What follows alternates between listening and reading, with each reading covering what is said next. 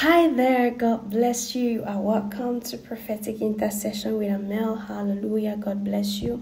It's always a great time right here in the presence of the Lord. Each time I get to bring you prophetic messages, hallelujah. God says someone is mad. They can't understand why. They don't get it. They don't understand why their charms can't work on you.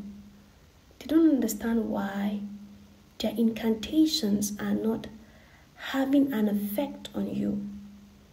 They can't explain why. My father was preaching the other day in the US, and he said something and it blew my mind. He said, our Christianity this day has to be a Christianity that is backed by a lot of power. Do you know why? Because the devil is creating a lot of mechanisms, and the advancement of technology is making the earth ready, making the world ready for the coming of the Antichrist.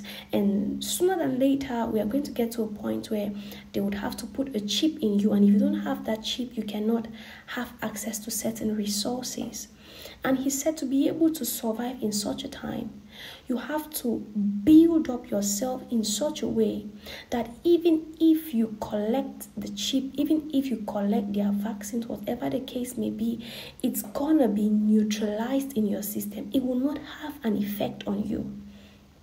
You have to build, because you might not be able to work if you don't have them, if you don't take the vaccines, if you don't take those chips.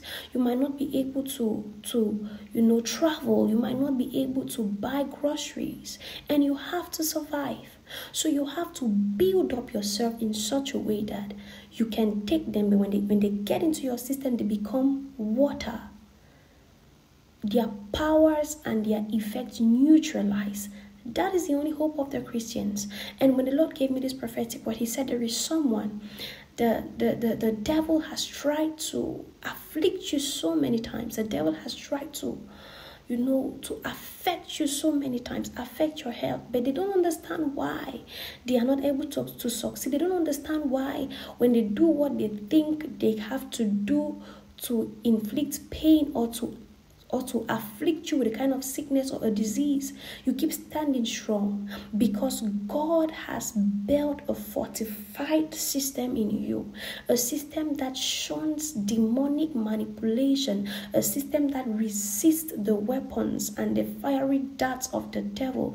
It has been built in you. Hallelujah. This is good news. But I would like you, because you already have that in you, I'd like you to invest more to build it, to make it stronger, even for the more stronger systems that are coming up, even for the more stronger things the devil is trying to do. God has already laid a foundation. It is your responsibility to complete it.